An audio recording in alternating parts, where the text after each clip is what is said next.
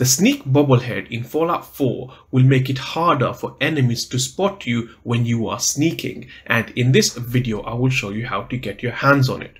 Hi, I'm Mo and I'm trapped in Fallout. You will need to make your way to the Dunwich Borers. It is located on the northeast section of the map, so basically the top right hand corner of the map.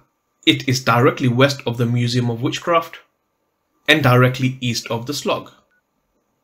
Once you make it, you will need to note that this area is heavily populated with raiders, and these aren't your low level raiders, these are your high level raiders, including a raider that will have power armor.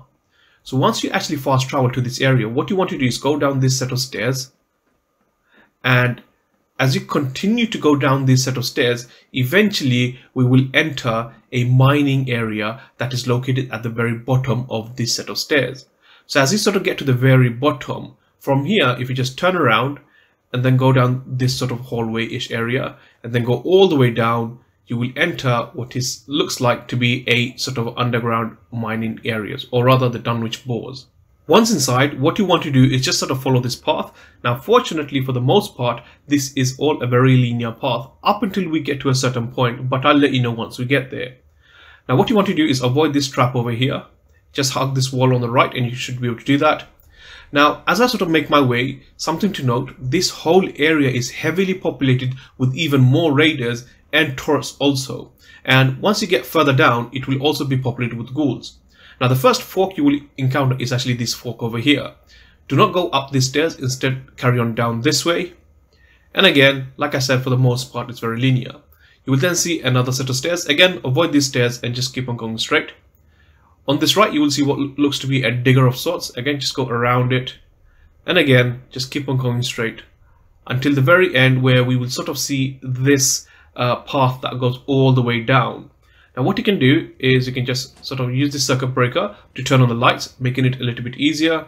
But if you have anything that allows you to sort of not take any fall damage or maybe any power armor, you can just simply jump straight down. So what I'm going to do is going to assume that you don't have any of the stuff, and I'm just going to walk my way down this way. Now, once you get down here, what you want to do is follow this path and then go through this way, and you'll approach this red door over here. Go ahead and open it. And as you do that, if you look to your right, you will now start to see some ghouls. Again, like I said, I've taken care of every enemy in here. Now keep on going forward, and eventually you will get to this mechanical contraption that is used for some construction purposes. And when you look to your right, you will see a door.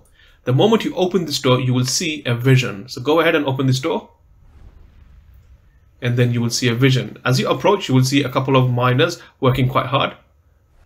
Once you exit the vision, if you look to your left, there will be a path going up that way. Don't go up this way, instead go straight ahead. So you should be heading west.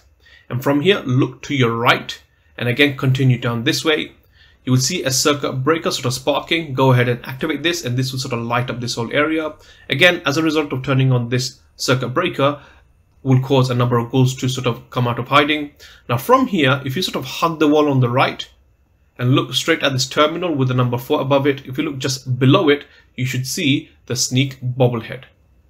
Getting the Sneak Bobblehead will make it 10% harder to find you. This means that when you're in sneak mode, you will effectively be a little bit more difficult for enemies to spot you. If you prefer to instead last longer with, say, something like fusion cores, then click on the video you see on the screen now to check out my guide on how to get the repair bobblehead.